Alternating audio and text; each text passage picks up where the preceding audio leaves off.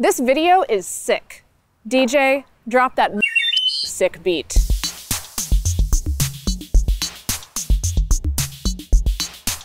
Many of us owe our lives to modern medicine. Because of it, diseases that used to spell certain death are now preventable, treatable, or even curable. What's wrong, Doug? That's another thing. Ever seen a period movie where someone develops a serious case of red eyeliner and coughs fake blood into a hanky? That's a reenactment of tuberculosis, the lung disease that caused 1 out of 7 American deaths in 1892. It's transmitted when an infected person coughs or sneezes, effervescing bodily fluids containing Mycobacterium tuberculosis bacteria into the air. If those droplets get into your mucous membranes, you can get infected. Antibiotics and sanitation have quashed TB in modernized countries. Treatment and containment efforts are making a dent in developing nations too. The worldwide death rate from TB dropped 45% between 1990 and 2012.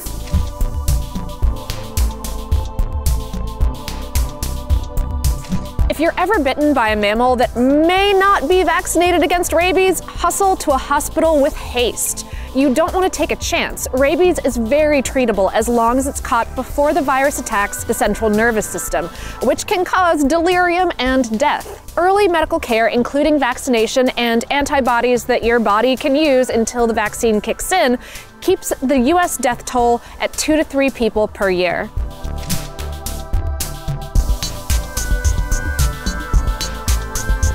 The Bubonic Plague killed more than 75 million people in the 1300s. But the Black Death isn't history. Over 10,000 people contracted it in the Congo alone from 2000 to 2009. In the US, 56 people caught the plague during that same period, and 7 died. Good sanitation curtails its spread by infected fleas and rats. And antibiotics cure it fast, but again, early treatment is key. If the Yersinia pestis bacteria that cause it reach the lungs, it can become the often fatal pneumonic plague.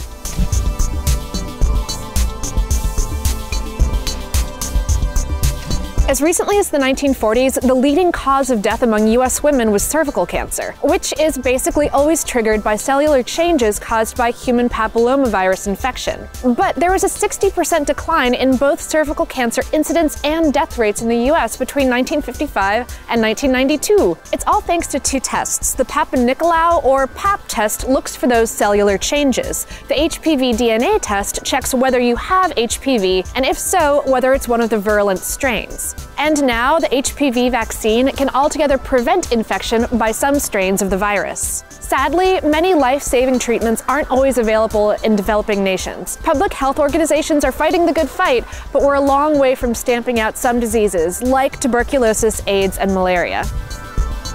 But hey, if modern medicine were a person, what would you think it for? Let us know in the comments. And to learn more, like how humanity is battling AIDS and malaria, check out our article, 10 Diseases That Used to Be Death Sentences, on howstuffworks.com. That's a reenactment of tuberculosis, the lung disease that caused 1 out of 7 American deaths in 1982. In 1982, that happened.